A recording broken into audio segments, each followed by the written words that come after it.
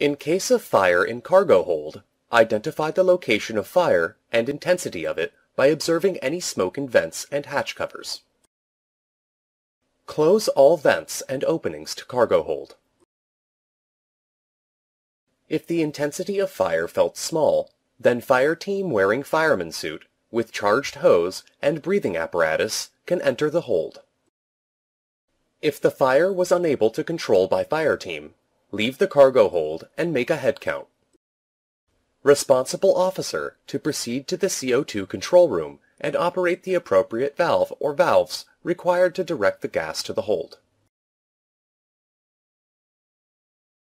Identify the number of cylinders required to be opened and operate the valves.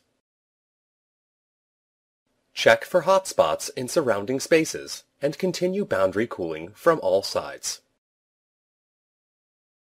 Inform office and nearest coastal authority, and if vessel is in port, inform port authority and comply with local port regulation for firefighting.